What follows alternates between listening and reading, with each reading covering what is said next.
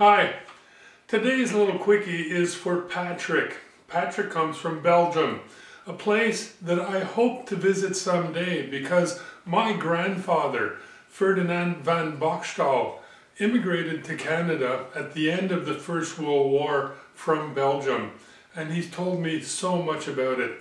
He's gone now, but the memories live on. So Patrick, this little quickie is for you. Patrick wants to know if I could explain as simply as possible isostatics, and that is the art of positioning parts in space. The first thing that needs to be said is that there are 12 possible motions in space. There's X and Y in both directions, plus and minus. So that makes 4 directions. And we mustn't forget Z, up and down, again in both directions. So that's our 6 linear motions. And then we have 6 rotary motions. Each one of those 3 axes, X, Y, and Z, can be turned in one direction and the other. So that again is 6 rotary possible motions. So 6 linear, 6 rotary, and that's our 12 possible movements in space. To have a part positioned in space, you have to ensure that those 12 possible movements are positioned. And if they are, well, your part is properly positioned in space. The first thing that we have to be very clear about is that fixing a part in space is not positioning a part in space. If I take this block and tighten it in the vise, it is fixed, no longer able to move. But it is not positioned in any specific way, because I could have fixed it angled differently. It's still fixed, but it's not positioned, at least not positioned accurately. In my world, there's 3 basic shapes that can be positioned, and this is very simplified, but there are 3 basic shapes as far as positioning goes. And the first is what I call cubic shapes, and this block is an example of that. The second would be a disc shape, flat, circular. And the third would be a sphere. If we start with the sphere, it's important to note that a sphere has only one surface. And since it has only one surface, we're going to call that one surface the primary surface.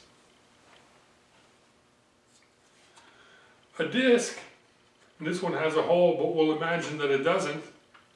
A disc has 2 surfaces, 2 primary surfaces I should say, and 1 secondary surface.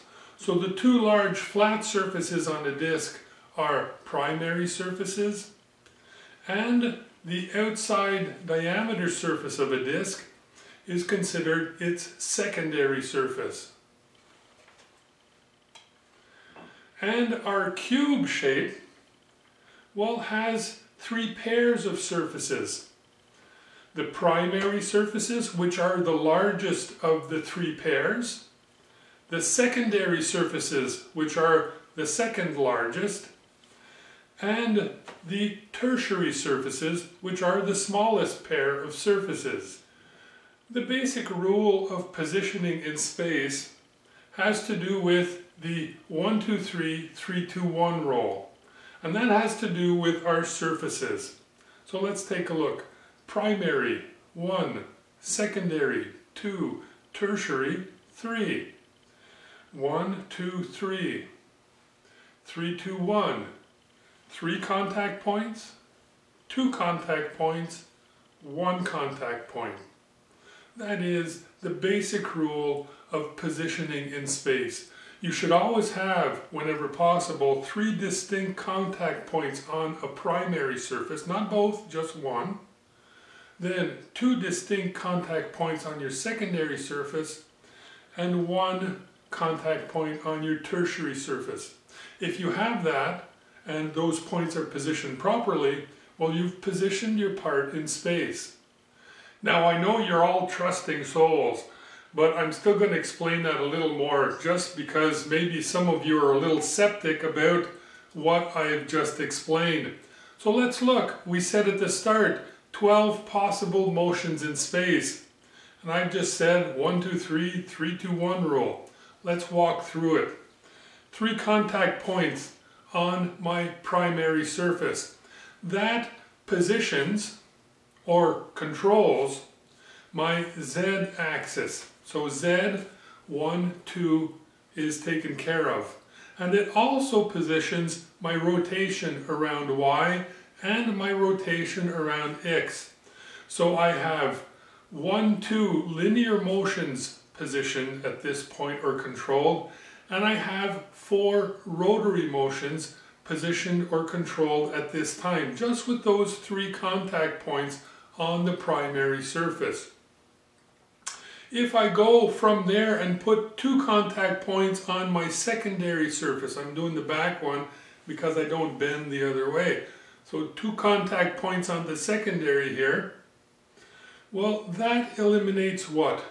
My Y-axis motion and the rotation around Z. So there goes another 4 possible movements. All that's left at that point, the only motion that we haven't taken care of, is a linear motion along X. And my single contact point on the tertiary surface is going to take care of that.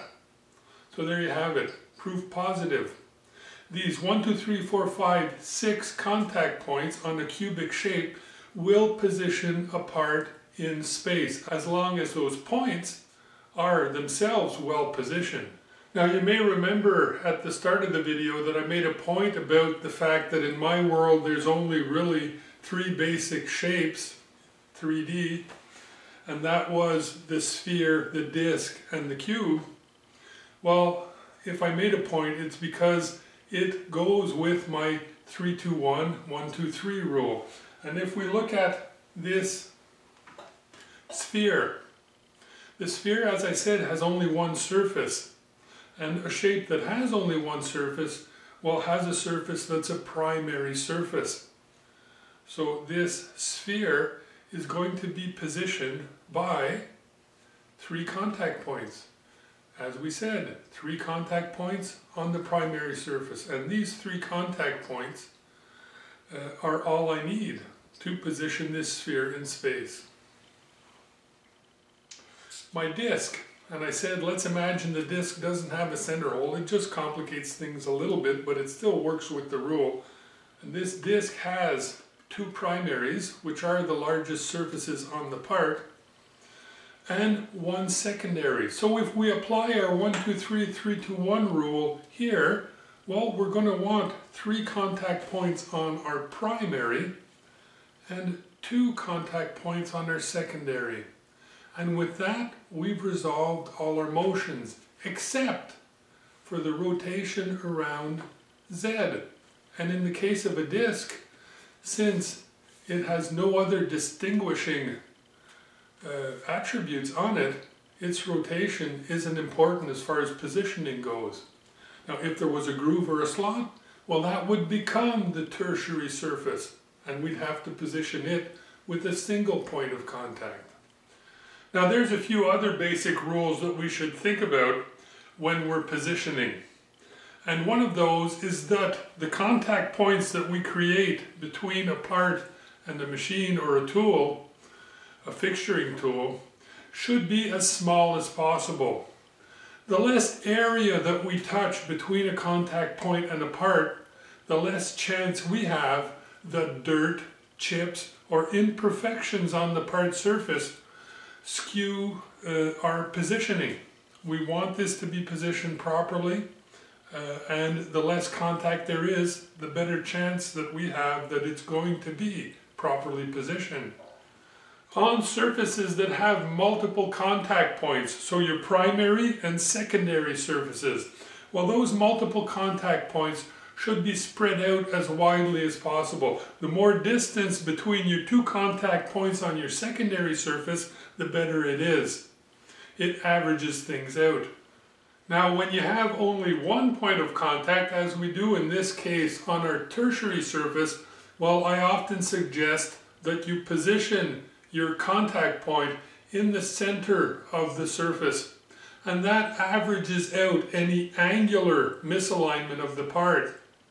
You should also avoid opposing contact points, and that's when you double up contact points. And if we look at it here with this disc, and let's say that we're going to use the central hole here as a secondary surface, and that we're going to position it using a pin. Now if the pin's inserted in this disc, well, it takes care of that movement and that movement. So it counteracts two linear movements, and that's fine. But to be able to get the pin into the hole, I have to produce a pin that is just slightly smaller than the smallest permissible hole. Everything has a tolerance. So this hole has its smallest acceptable size and its largest acceptable size. This pin has to go in the hole even when the hole is at its smallest. And that makes for a jig or a fixture that's going to be a little on the loose side, because everything has to be watered down. If I position it on the outside diameter and the outside diameter and the hole had the same tolerance, well, it would be twice as accurate than positioning it by the hole. And remember, if you're producing fixtures and jigs for accurate parts, well, your jigs and fixtures should be about 10 times more accurate than the part that you want to produce. Now, it doesn't have to be exactly 10 times more accurate, but let us just say that it has to be a lot more accurate than the part that you're going to be producing. Well, that's all fine and dandy, and maybe even a little boring, but you know, we don't always hold parts in vices, so it's important, even if you're a beginner, to start thinking that there's other ways of positioning parts than sticking it in a vise.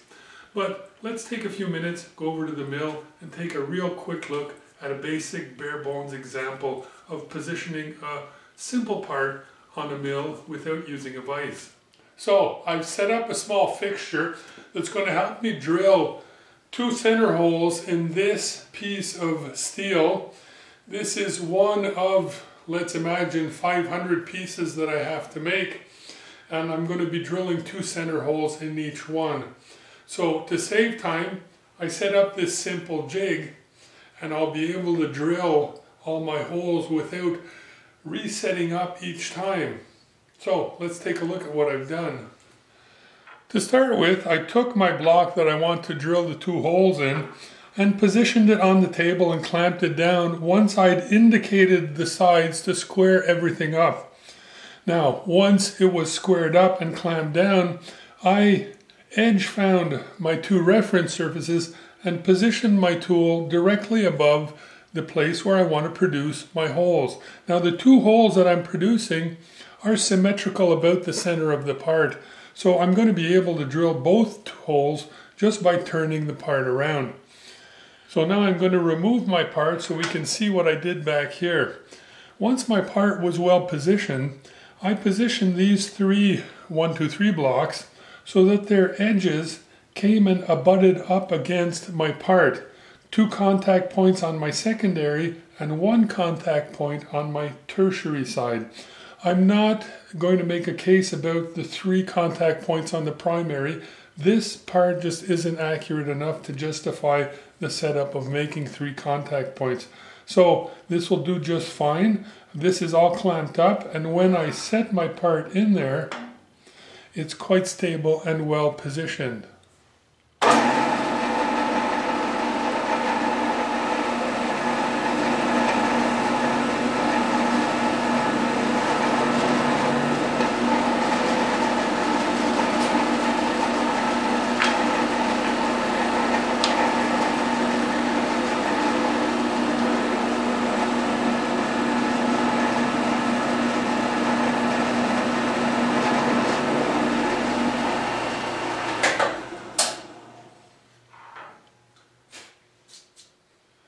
Well, there you have it. The 2 center holes are produced, and if I really did have 500 parts to produce, well, this would really speed things up. So, Patrick, I hope this answers your question. And to everyone out there, happy machining.